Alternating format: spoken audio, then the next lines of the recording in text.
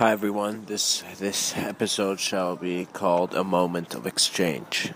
Just called A Moment of Exchange. And it's going to be one of the deepest topics I've talked about because it's going to move to angles of human experience probably not covered before, but observed.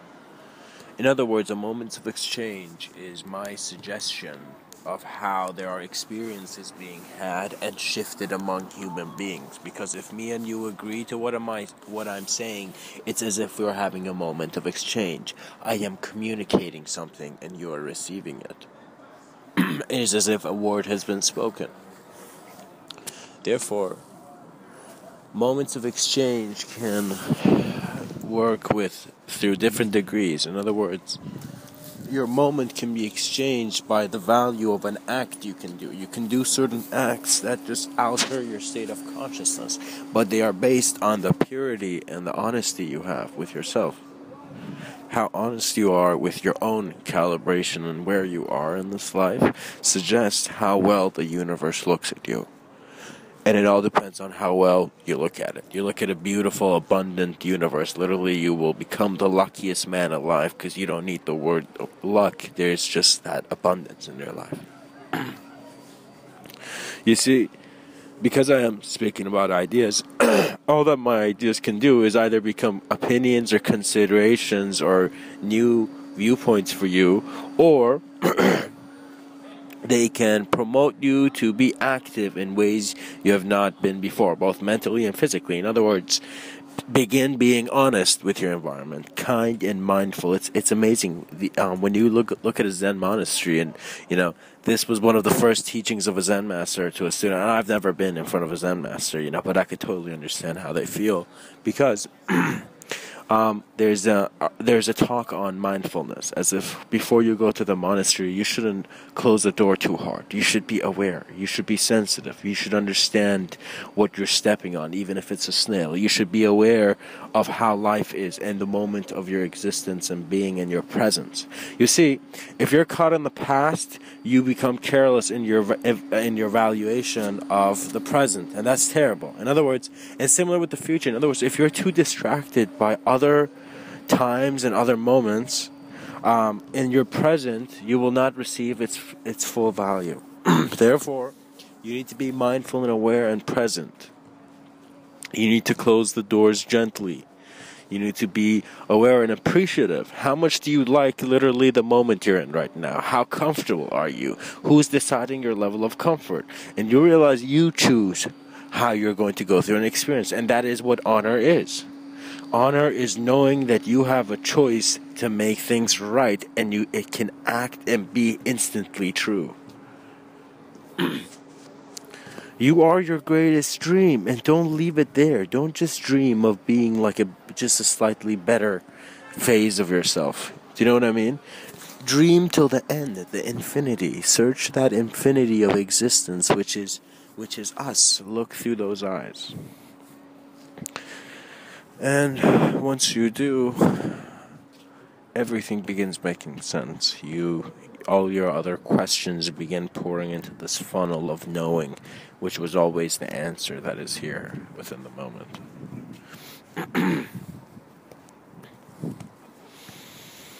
Therefore,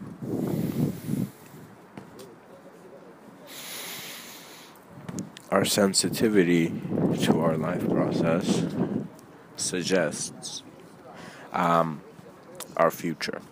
If we're insensitive, not if we're harsh, if we want a world where we have fear around every corner, there's that kind of a choice, which is meaningless. However, there are other times where there are choices that could be made that could serve the other, It's like there's nobody on earth has the time to think of being a villain because we understand how closely we want to look at the stars and how far we want to reach.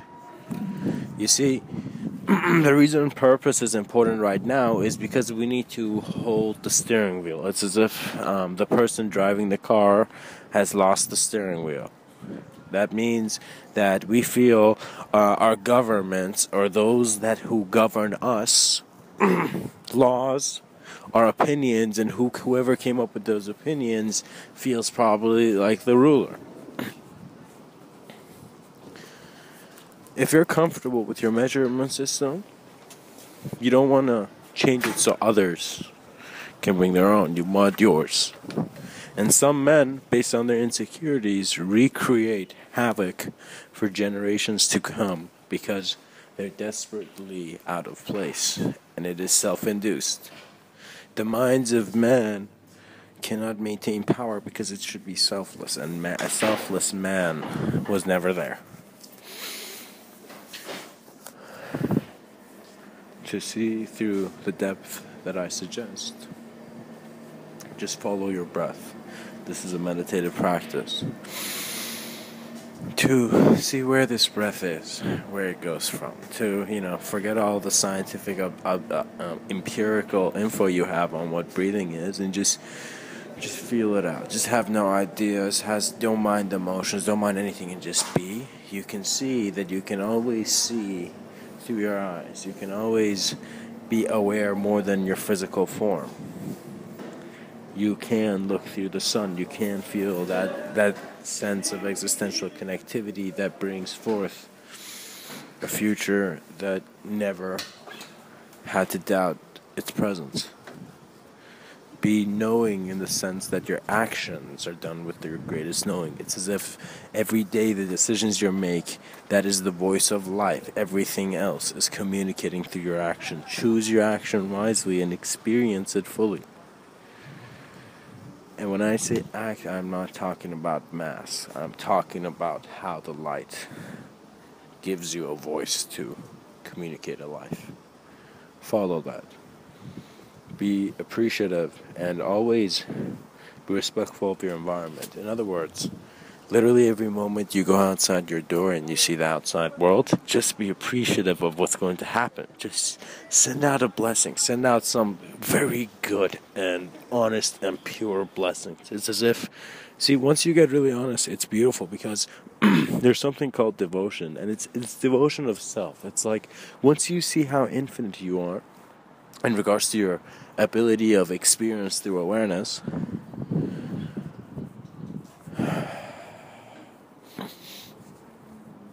you become the calm in the storm. A sense of calmness arises where you are not bothered by any interpretation, any opinion, any condition, because there's no need to have your attention on being bothered. It's as if once you have the knowing of the martial arts master, you can fight any student or anyone with one hand. Do you know what I mean? It's like you reach that sense of sensitivity where you're able in that way. You see? And man's ability is expanding to a degree where his consciousness, his mind can receive insight from other fabrics of existence. You see, I have my own theories, and sometimes theories just come to me, ideas of how our existence is, And when I heard string theory, I went to a Starbucks and I sat down and I just received these insightful ideas on what I perceive to be my own adaptation called cloth theory, in that there are different fields multi-layered in this complexity which is inconceivable but at the same time geometrically receptible, so our energy sources must be geometrically conscious of these portals of existential being that become the origin and the centered design of all that is. It's a complexity understood through mind, that we must become comfortable with thoughts. In other words, we must have freedom of thought, freedom of form, freedom to act, freedom to be, and at the same time, freedom to think of any thought. Because if they limit your thoughts, you will always feel there's something missing. If they don't let you open your door, you will feel as if they have no sense of doing so. However, even if they do, you are growing. You are going through this life. The journey started. The roller coaster is moving. So you take how you experience things. However, your sensitivity also suggests how much life experiences you. You see, our eyes are deep. In other words, they're not limited to the forms we know. At the same time, they are limitless in the forms they can be based on our past and sense of ancient ancestral flows, you know? You know, ancestral flows are very interesting because they show the creativity of the hand that designed a human being. It's as if similar to how unique the design of a flower is, a human being's potential to tune into the sounds of the sounds of existence is also different. It's very savage, but at the same time free, and therefore a wild sense of existence appears where your mazes break and you become found. You know, it's crazy, but it's a sense of knowing that is here. And guys, you always can have this. In other words, outside any condition or feeling of loss, there is the abundance that is present. You know, it's how you talk to yourself that suggests the idea you will have of your success and, you know, of yourself. Communicate well to yourself. When you say words in the pure. No, I don't want to say pure, but I want to say with complete intention. In other words, embrace the word, and just you'll receive an experience from it. For example, if you say,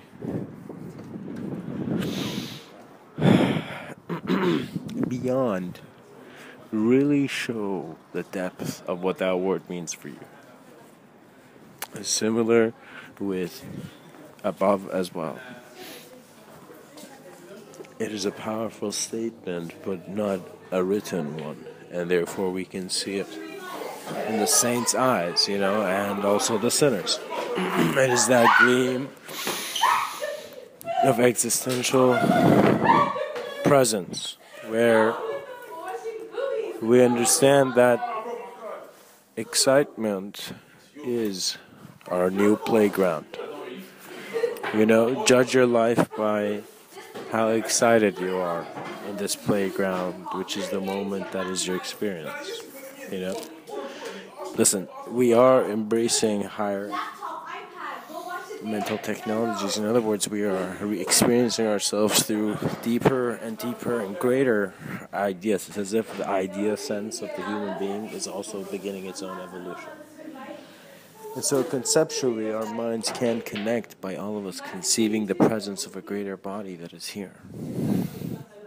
This is where collective consciousness begins. And I don't really want to say this is far in the future. I don't know actually how far this kind of insight is in our future, but I know that a time will come where my world would have prepared us for the future. Do you know what I mean? In other words, I don't care how important or how many people watch these videos, with just the fact that they're here. If we reach problems where we're downing our consciousness, someone is explaining it, and hopefully my words could be as natural as how the wind blows.